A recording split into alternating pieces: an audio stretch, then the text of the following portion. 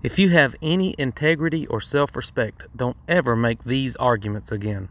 Don't say that Jesus claimed to be God in John 10:30, just because Jesus said, "I and my Father are one." Right after Jesus said that there was only one true God and that God sent Jesus, in John 17, Jesus prayed that all the believers would be one in the same way that God and Jesus were one. So Jesus was just saying he was doing Yahweh's will and that they agreed as one. Don't show your ignorance and say that only God can forgive sins either. Do you really want to side with the people that misunderstood their own scriptures and were destroyed for their disobedience? Jesus told his apostles, "As the Father has sent me, so I send you. If you forgive anyone their sins, they are forgiven." So the apostles had authority to forgive sins, but they were not God.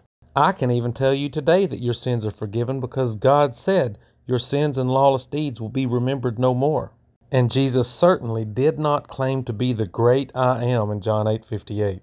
The Greek phrase ego eimi is not a claim to deity. Or else the blind man in the next chapter was also God. And Paul said, "I am what I am," just like God told Moses. And you might be a dummy if you think Jesus told Satan, "Don't tempt me because I am God."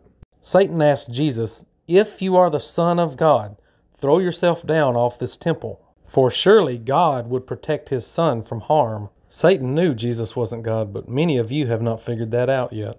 Then we have you disciples of Thomas who said, "Thomas called Jesus God, so I will too." Never mind that just 11 verses earlier, Jesus called Thomas his brother and said that all the apostles had the same Father and God that Jesus had. Then you say Jesus accepted worship and that makes him God. We are supposed to give honor and love to our brother. For he who does not love his brother whom he has seen, how can he love God whom he has not seen? He who loves God must love his brother also. And John 5:23 is saying that Jesus was a true prophet sent by the one true God. And if you reject Jesus, you are rejecting the true prophet sent by God. But to call Jesus God is to break the first and greatest commandment.